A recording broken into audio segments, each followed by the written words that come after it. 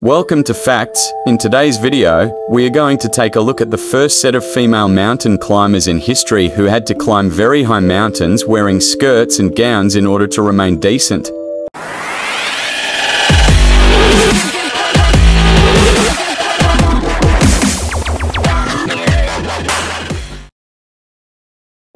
Decades before women even had the right to vote, they were climbing to the top of the highest mountains in Europe and elsewhere wearing skirts and corsets. Mary Isabella Charlotte Strayton was a British female mountain climber, the first one in Britain to become famous as such.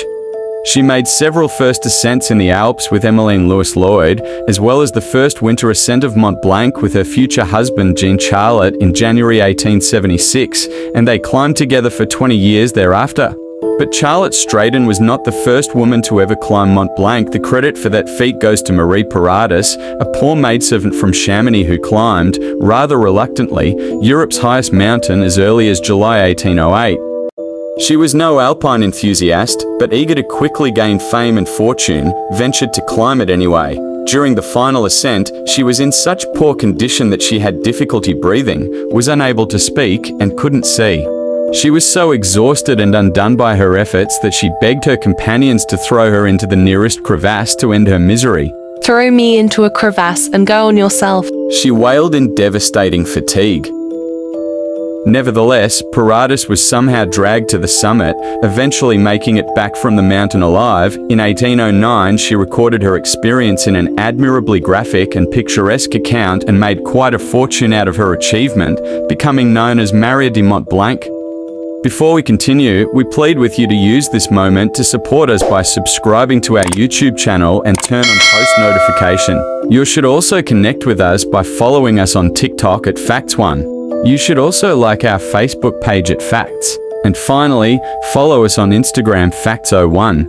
Most importantly, don't forget to like, comment, and share our contents with your followers and loved ones. We really appreciate your support and contributions.